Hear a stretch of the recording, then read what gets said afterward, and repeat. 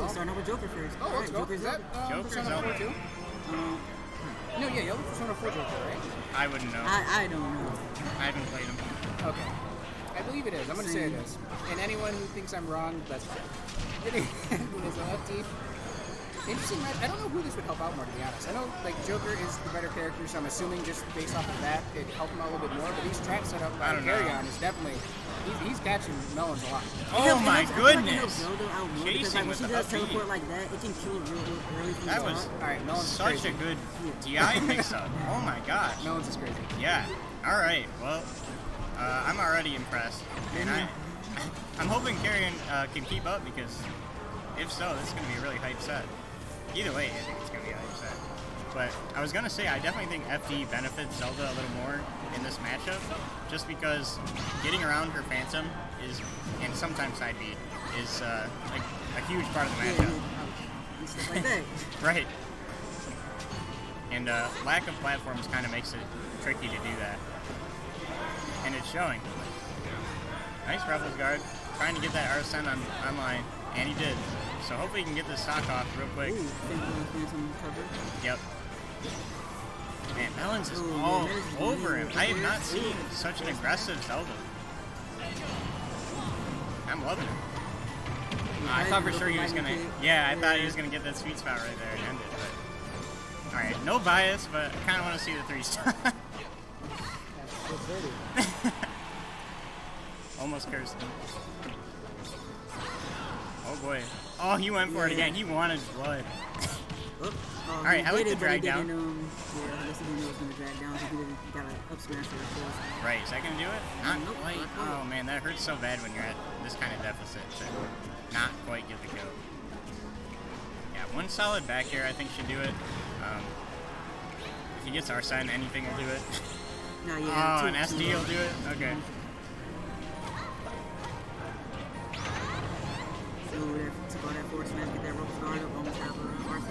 You know, as nice as it is to get the stock off, like, from that SD, I feel like that almost hurts your mentality when you have an opponent at kill percent for so long, and they kill themselves before you can kill them, you know?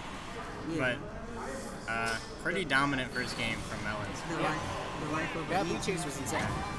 I think we may see a switch. You said Joker and Ices, right?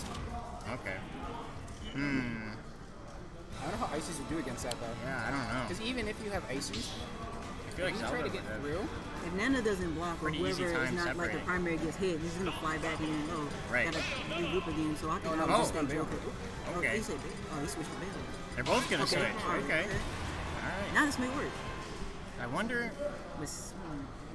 why Carrion switched. No, like knowing Melonz was going Bayo. I would think Joker would do better against Bayo, but I don't know. All right, well we're gonna see Kalos, pretty similar to FD, you know, minus the additional edge guarding basically that the two platforms provide. Yeah, you can live a little longer. Yeah, that's true too. Well, not a little, a lot longer.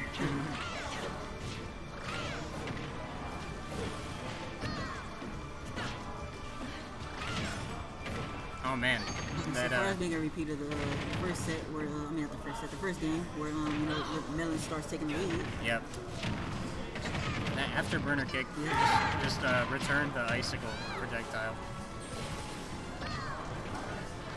All right, one little nudge to get one of the ice climbers Nana away. Yeah, this is a tough spot. Yep, there it is right Nana can stay alive though, ice climber's damage output if they get one combo going is huge. Yep. Oh man, but not gonna give him a chance. 22%. This is looking kind of rough.